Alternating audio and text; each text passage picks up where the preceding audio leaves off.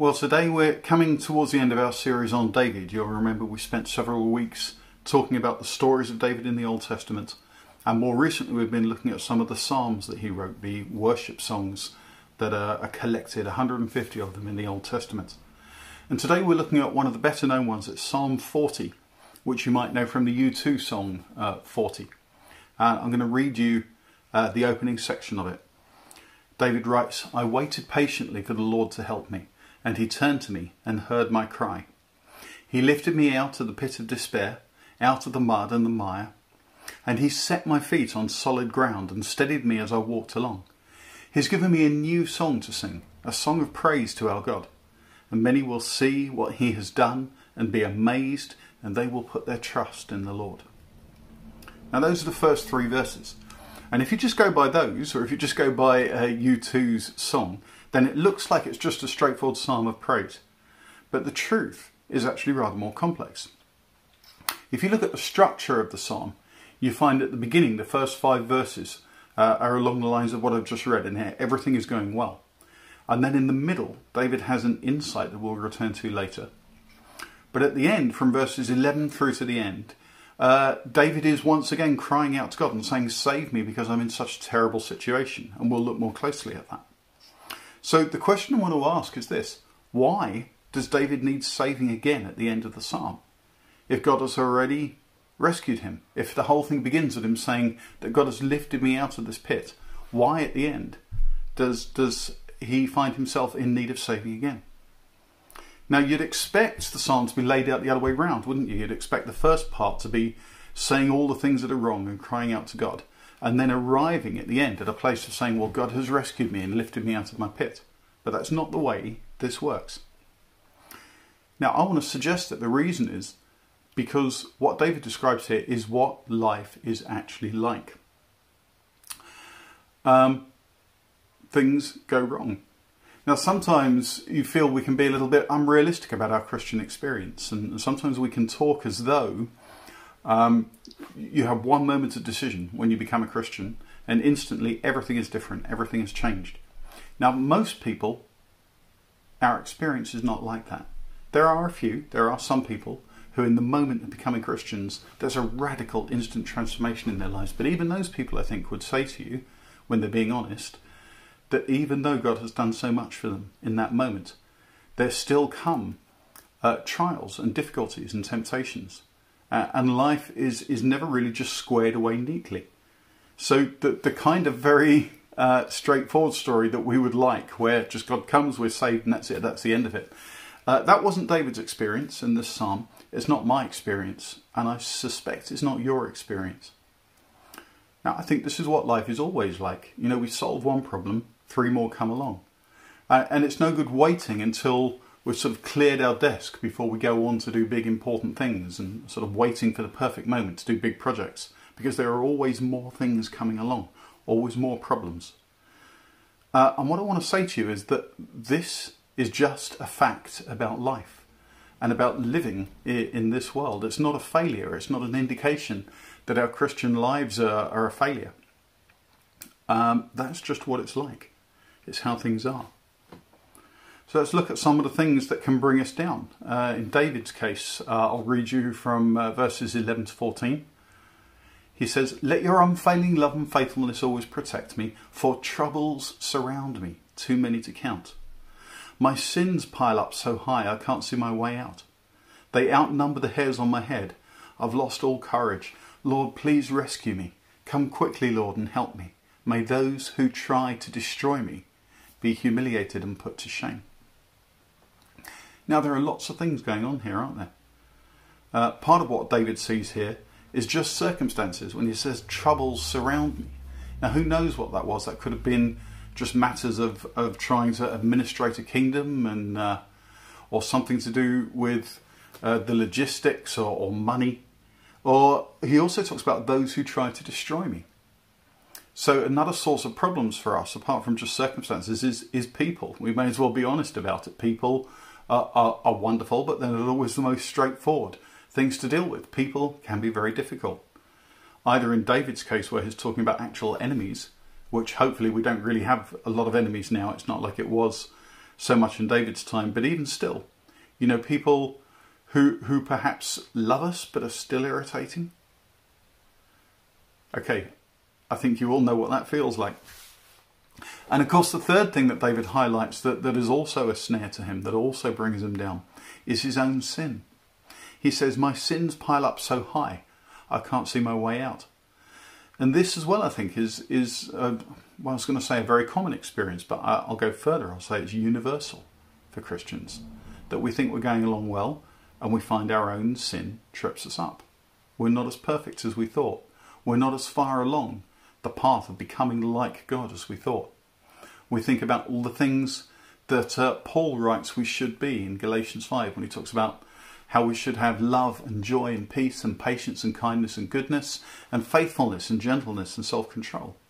And often we look at ourselves and we don't measure up to that. Now, all these things will come. Circumstances will make life difficult for us. Other people will introduce complications. Our own failings will make everything worse. So what's the way through?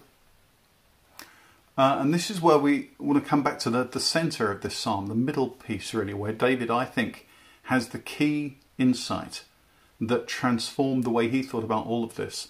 And I think is what made him that man after God's own heart, that phrase that we've talked about several times in this series. Here's what he says in verses 6 and 7. You take no delight in sacrifices or offerings. Now that you have made me listen, I finally understand you don't require burnt offerings or sin offerings. And then I said, look, I have come. There's a lot in there. Now, in the Old Testament era, people tried to make themselves right with God by sacrificing animals, by bringing them to the altar. The animal would be slain, and that was a sacrifice, which is what people used to show that they were serious about wanting to atone for their sins. But David has this striking insight, although he's an Old Testament man, living 500 years before the time of Christ. He has this insight that these sacrifices are not required. Now that's quite an amazing thing for someone living at that time. Now we can look at this and we understand why not. If we're Christians, we understand why not. Let me read to you from chapter 10 of the letter to the Hebrews. I'm going to start in verse 11. And this is what David somehow saw, although he wouldn't have been able to explain it probably. Here's what it says. Under the old covenant, the priest stands and ministers before the altar day after day, offering the same sacrifices again and again, which can never take away sins. But our high priest, that's Jesus, offered himself to God as a single sacrifice for sins, good for all time. And then he sat down in the place of honour at God's right hand. For by that one offering, he forever made perfect those who are being made holy. It's the most extraordinary transformation. One sacrifice is required, and that is not required of us. It was required and has been paid by Jesus 2,000 years ago. So how was David able to see that 500 years before the time of Christ? In a time that was dominated by law and where revenge and anger were commonplace. How was he able to see it? Well, I think there's a clue in this very passage that we just read. Let me read it to you again. He says, you take no delight in sacrifices or offerings. Now that you have made me listen, I finally understand. You don't require burnt offerings or sin offerings. So I think it's simply this, or this is a big part of it, that David listened and that he took the time to hear what God was saying and to understand the impressions that God was giving him. And this links right back, doesn't it, to the beginning of the psalm. Do you remember the opening words? I waited patiently for the Lord. Now that's a matter of taking time. It isn't just a matter of, I read my Bible notes this morning and then moved on. It's David was spending time. He was giving time. And because of that, I believe, he was able to hear and understand what God was saying to him. Now, in saying that, I don't want to disrespect pre-made Bible notes and little meditations and things that can be really helpful for people as they put time aside to spend with God. often in the mornings. But I feel that often it's much better to, instead of maybe doing that 5 or 6 times a week for 5 minutes, it's probably better sometimes if we just take a solid chunk of time, half an hour or an hour, less often if we can't squeeze it in often, and take the time to read in detail something that's in the Bible, to think it through, to pray it through, to listen, to hear what God is saying, to understand what's in there. And I think that's what David was doing and meditating, and that's why he was able to have this extraordinary insight 500 years before Jesus came of the kind of sacrifice that he would be. So what's our response to this, and what was David's response? Well, he was told he didn't need to bring sacrifices, but again, I'll read it yet again, that little section, and listen to how it ends.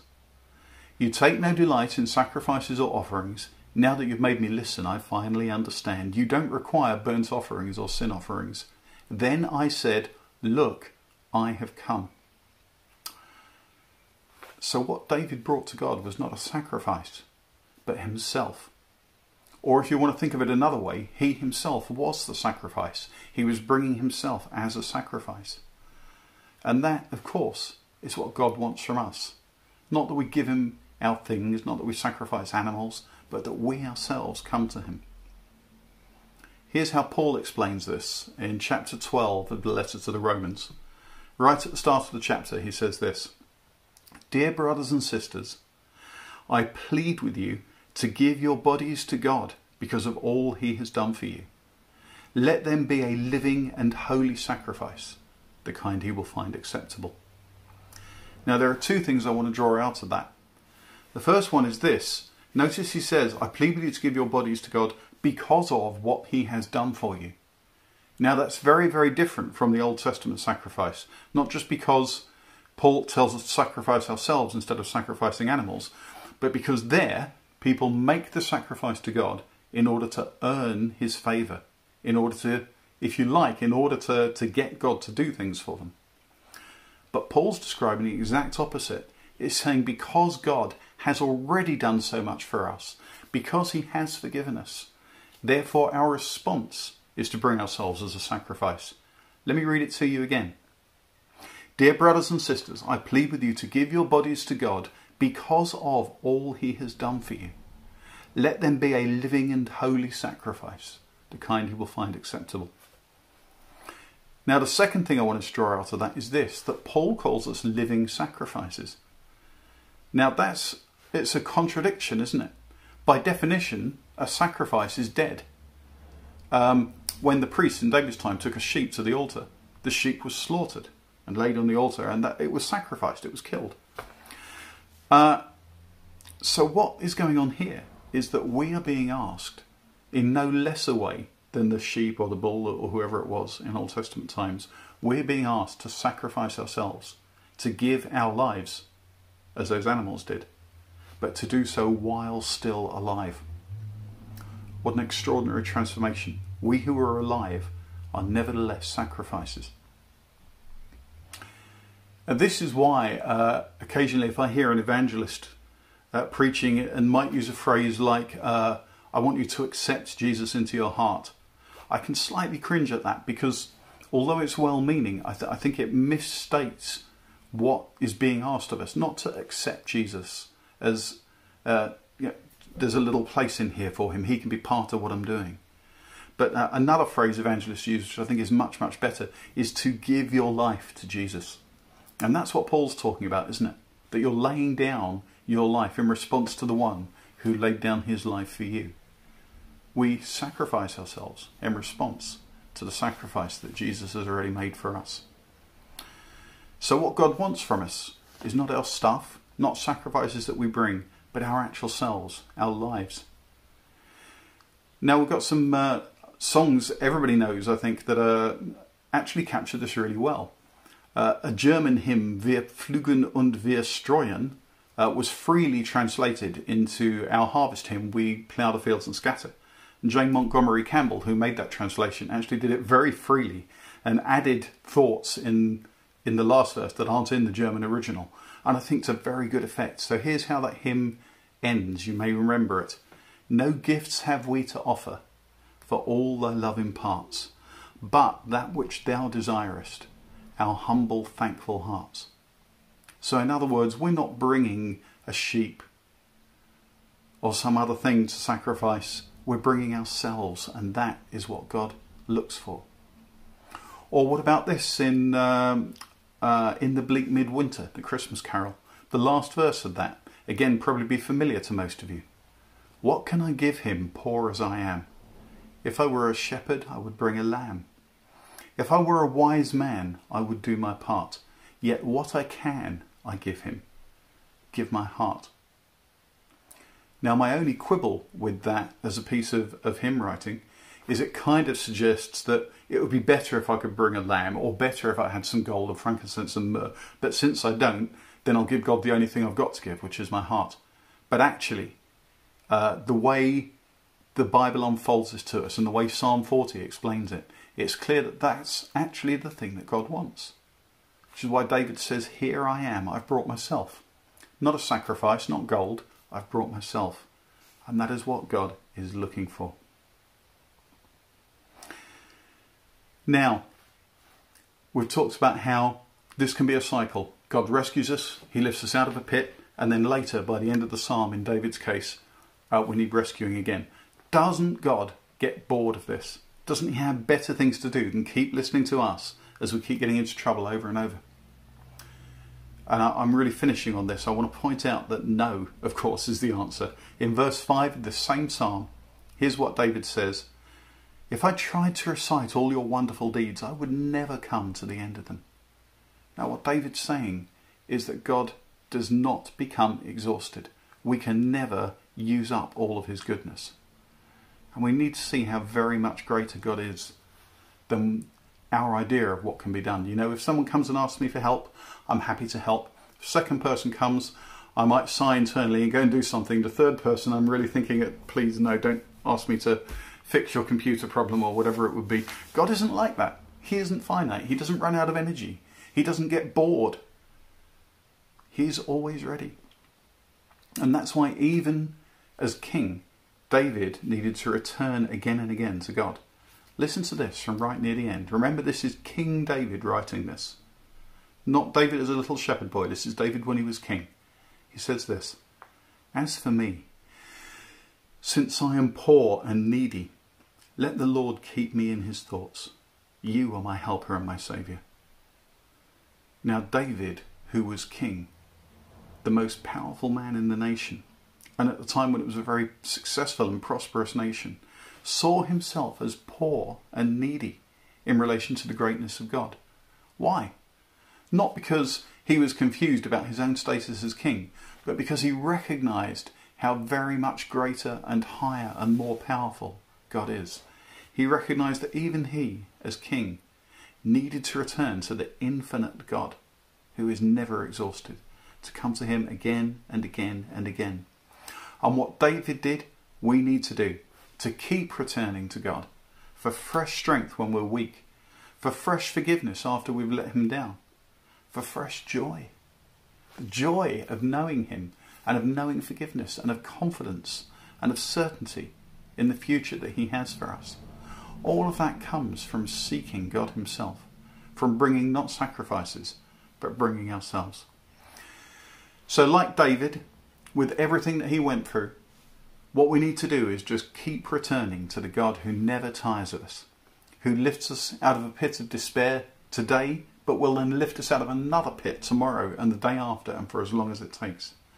The God who does not want us to bring sacrifices, but to bring ourselves to him.